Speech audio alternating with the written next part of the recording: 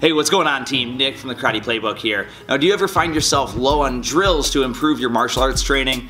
So something you can actually do is, instead of looking at just karate or martial arts specific drills, look at things from all over any sport that's done at a high level. And that's actually something I do quite a bit. I look at different sports like Olympic sports or major league sports where they do one thing extremely well. So actually today's quick drill comes from a technique used by Major League Baseball pitchers to generate so much momentum and so much speed in something as simple sounding as throwing a baseball.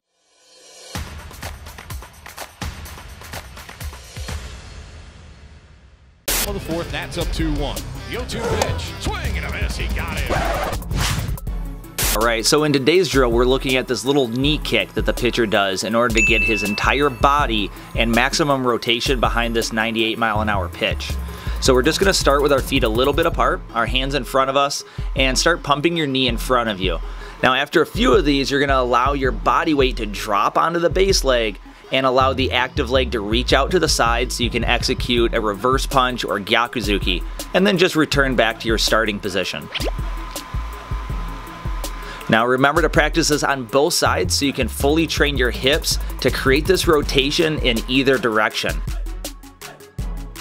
And make sure you're keeping a lot of your focus on this base leg bending before you step out to the side and allowing your kicking leg to fully pull your body into the motion so you can create the maximum amount of rotation into your punch. Now after you get the hang of it, work on it on a bag or with a training partner. Just make sure that you keep the focus on your technique and the rotation, not just the power you're hitting with. The power that you want will come naturally when you're executing this rotation of your hips properly.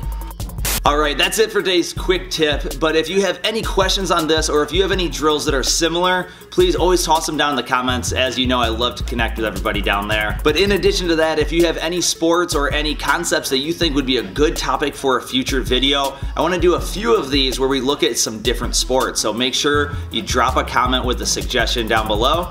But have an awesome time training this. Make it a great day, and we will see you all in the next video. Alright, peace.